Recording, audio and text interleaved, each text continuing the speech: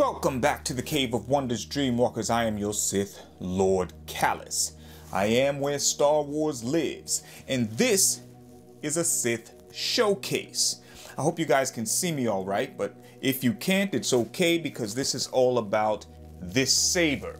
All right, if you're new here to the channel, I need you to subscribe, then hit that like button, and then turn on notifications so you can join the Dreamwalkers on our journey. Today I'll be sharing with you all my custom lightsaber build from Galaxy's Edge. This is the Elemental Nature. It's one of 4 custom builds in the park. Now, today I will deconstruct and then reconstruct this lightsaber for you guys so that you can see what it looks like in its bare bone state. Okay, so first of all, let's take a look at some of the specs. Again, this is the Elemental Nature build, one of the 4 custom builds in the park. If you want to know about the other 3 examples, I'll leave a description. I'll leave a link in the description for my Savi's workshop video where they list the other 3, and you can actually see how I don't focus on myself actually building the lightsaber. It's more about the experience in Savi's workshop. But again, I'll leave the link in the description. So for this Elemental Nature build, we've got from emitter to pommel, it's about 14 inches long. Okay, it comes with a 32-inch blade right here. You guys can see. Comes with the batteries so that you can power it up. All right, 32-inch blade. And I chose this pommel, the clawed pommel, because it was sort of a nod to Darth Bane and also one of the hilts from SWTOR. I don't know if you've read the trilogy, then you know that it's stated that Darth Bane had a clawed pommel for his lightsaber. And this is almost the exact looking claw for the pommel in one of the hilts in SWTOR. That's Star Wars: The Old Republic. But this build also comes, well, all the builds come with a pin, which is specific to each build, okay? It's a nice little touch. It's got Aurebesh writing on the back, but it's a nice little touch. And I purchased this stand, you see here, for about $15. It's a decent enough stand. It's got some heft, some weight to it. It's not too elaborate. It was kind of odd that it didn't come with the build, but you know, it is what it is. $15 is not breaking the bank. But it does also come with this, this sheath, all right? It's padded for the blade, padded for the hilt. Nothing too fancy about this either. It does have the Jedi symbol right there. There was no issue taking this on the plane. They didn't even make me deconstruct the saber. They just let it go right through the scan. And I was able to walk on the plane with it with my carry-on and my backpack, so there was no issue there. But like I said, this is the 32-inch blade, 32 inches. It's the standard size when you're doing a custom lightsaber, because it's a Shoto runs at about 24 to 26 inches. It's a little smaller, the Shoto blade. And then what is known as the regular size blade, some people call it the large, but it's really a regular size blade for the custom builds, is 40 inches. But this is 32-inch blade, and this is a medium size, and it makes it more manageable. Okay, now for the custom builds, or for the custom builds, it comes with it. But if you purchase one of the legacy builds, you have to purchase the blade itself separately for $50. And for me, I think that price is a bit hefty, because this is not a dual-worthy blade. It's got all of the electronics in it, so I can understand them wanting to charge a little bit extra for it. For that reason, it does have the electronics in it, but this is not a hefty blade at all. You can't duel with this. It's actually probably equivalent to the Force Effects or the Black Series blades. And you know, too much banging with that and you'll short out some of the pixels inside. But anyway, so I'll put that off to the side. Again, this is the Elemental Nature. Now, I love this build, okay? I love the ornate design. One thing that does bother me is that the designs don't line up. No matter how I try to screw them in the different ways, they don't line up. And you know, to some people it might not be a big deal, but to somebody like me who's just real anal about stuff like that, so like when it's tight, you see, that's tight. That's how off it is.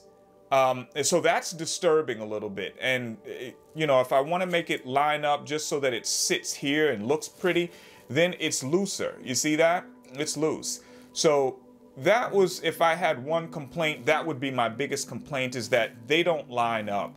But this is the blade itself, all right? I mean the hilt itself, okay?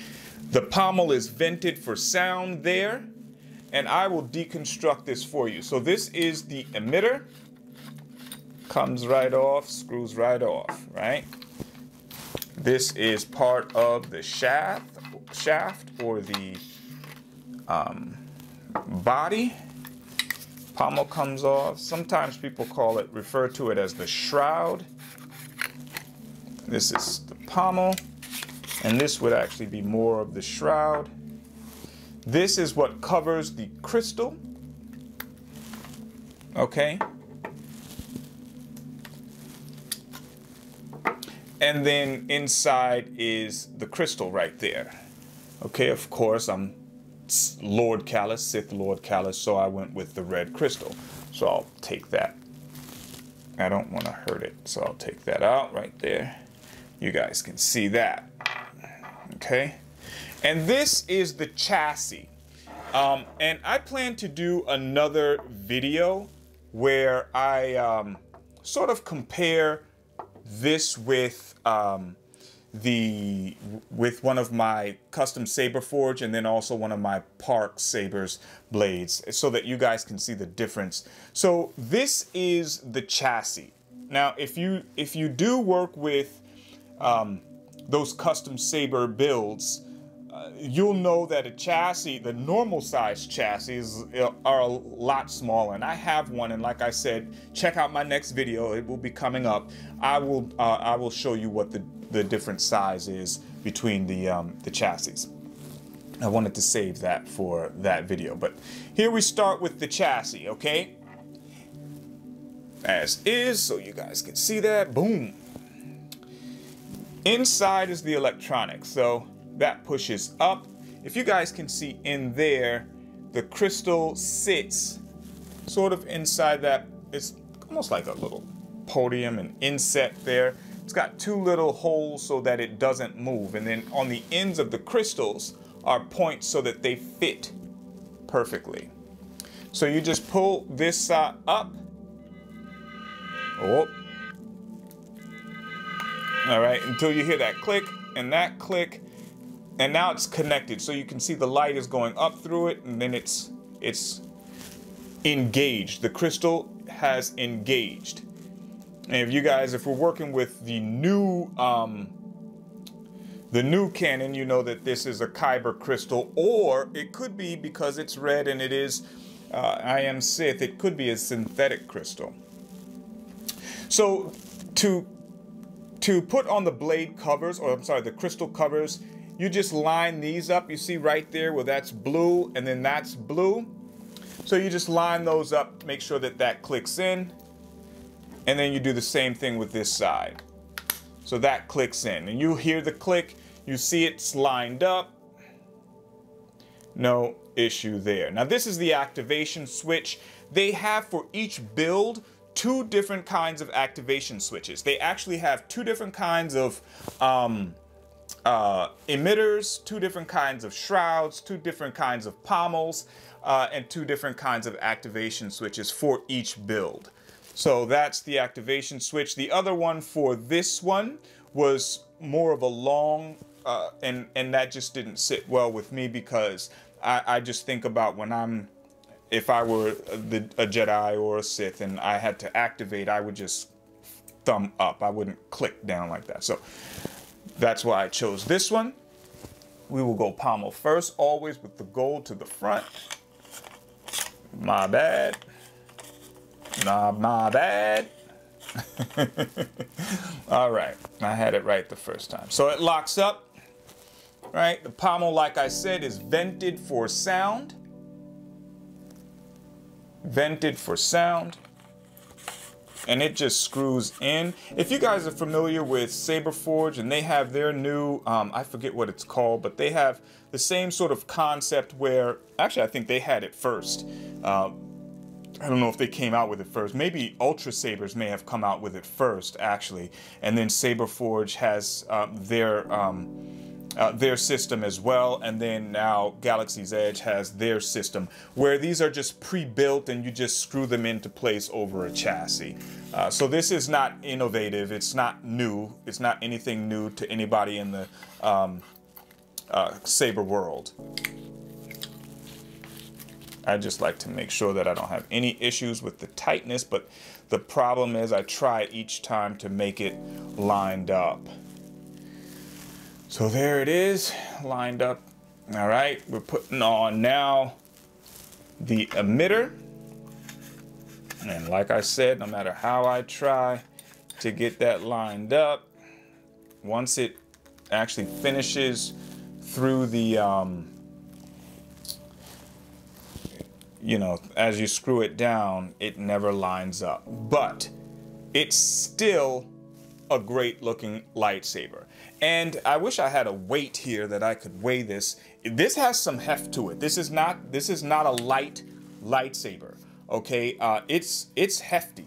I'd say it's probably a good, has to be at least a good 3-4 pounds. It feels heavier than my dog, and my dog is 5 pounds. But anyway, it's got some weight to it. So don't drop this on your foot, especially not with if you have the claw. And if you know the lore, that's a Rancor's claw, or it should be a Rancor's claw. All right, so when you're putting in the blade, it's very simple. There's two places that these slide into, and it's just a click. So it goes straight down. You hear that sound, so I'll do it again so you guys can hear it. And that shows you that it's activated. Heard that? And then you just twist. And that's locked in. And so when you're actually doing the build in Savi's workshop, it's kind of cool because they have the blades actually stuck inside those tubes, so you never actually see it. Once you finish your build, if you guys have seen my video, you see us do it. Once you finish your build, they have you put your hilt into this section, right? And then they want you to activate it. And then when you pull it out, the blade is attached. But we don't realize at first that you're actually just connecting the blade to the hilt. It makes it feel like you've actually activated and ignited your lightsaber. But I'm in a very lit room, so this is not going to be so bright because it is the middle of the day. But here we go. Okay, here's the sound.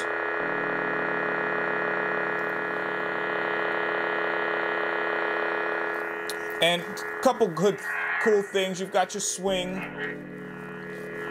It's not that responsive. See? And that's the clash. So when it hits, it does have a, all right now, you see that? It does have a little bit of a flash on clash. See that, how it changes color, which separates it from your Force Effects lightsabers. Come on, bro. There. I don't like to hit it too hard because I'm afraid, quite simply, or honestly. But see, that's a decent, it's a decent color in the dark. it's comparable to the Force Effects or to the Black Series. But when you put it in comparison to one of the NeoPixels or to Saberforge, or Ultra Sabers, it's pales in comparison as far as brightness is concerned. But you know, for what it is, it's a very nice blade. All right, you guys can see the top. There it is. Again.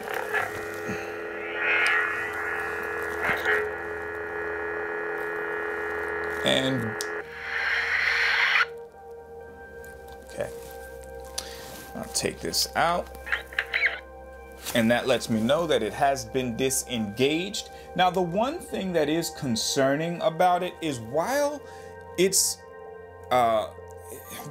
in its resting state like this, and I'll put it so you guys can see it, you should be able to, you'll see that there's red blinking in there, which is what's showing you that the crystal is still engaged. The problem is that's still draining my battery, right? Right? And so that's the one thing that I like about with your real custom sabers, like your Saberforge, Vader's Vault, or Ultra Sabers, or Parks, or Corbanth. You get the kill key, right? You have the kill key, which kills the power to the battery, so you're not draining the battery. And so this means with that blinking red, I don't know if you guys can see it, but if you own one and you look right down in there, you can actually see the red still blinking. There should be a way to disengage that so you're not draining your batteries. I believe it uses AA's, 2 AA batteries, the same as a Force Effects. I always say Force Effects because that's the first one to come out, but the Black Series. All right. So as it sits, it's a nice looking saber. Like I said, it's heavy, has some weight to it. It doesn't look cheap, doesn't feel cheap.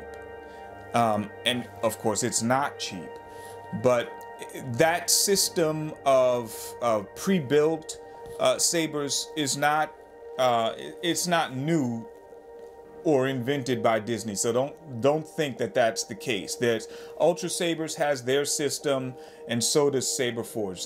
They've had their systems in place for a couple years now. So this is just Disney just riding the coattails of these actual Saberforge or these actual custom lightsabers builders. But anyway, you guys let me know what you think in the comments. I will be back very shortly with another video for my Asajj Ventress Legacy Saber. I'm going to do that one right now, or right after this one. And then I'll do another one that is, I'll probably not go through all the specs or anything, but just so that you guys can see a comparison between the different sabers, okay? And like I said, I don't own an Ultra Sabers. I've held and dealt with. They are good in their own right. I enjoy all of the custom lightsabers and the custom lightsaber community. These guys I have a great deal of respect for. Ultra Sabers, Saberforge, Vader's Vault, Genesis, what is it, Corbanth. I own sabers by not Ultra Sabers, but Saberforge, Parks, and Corbanth. I own sabers from all of those craftsmen, and if you have the time, it's something that you want to get into, I would recommend it. It is not a cheap hobby. It's an expensive hobby, if I'm being quite honest.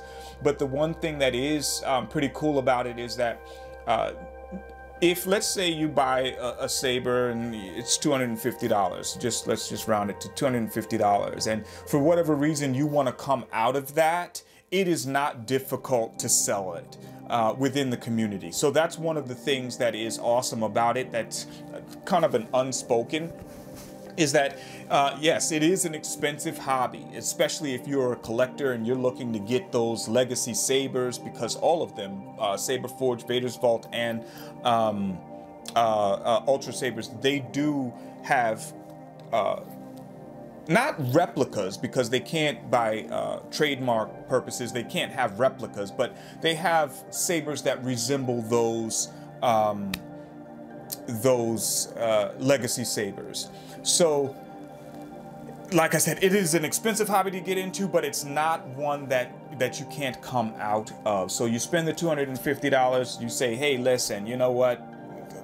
I come up on hard times. I need to come up out of this saber. You can put it on. There's so many different Facebook pages, and you know, you'll be able to recoup your money in no time. And if you choose to have a truly custom built saber like my Saber Forge Phoenix, which I call the Iron Phoenix, I've done a video about that one too. I might do another one, but if you choose to do a custom one like that, that one is in the Iron Man colors, and then it's got the spark board. It's actually gold.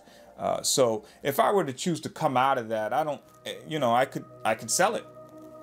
Is what it is. But stay tuned. Like I said, the Asajj Ventress build is coming up. Or unboxing rather, that's coming up, and then I'll also have the comparison. So thank you guys for watching. I appreciate you. Check me out on Patreon, patreon.com/Lord Callous, and thank you so much. I do what I love. I hope you love what I do. This has been a Sith Showcase. Until next time.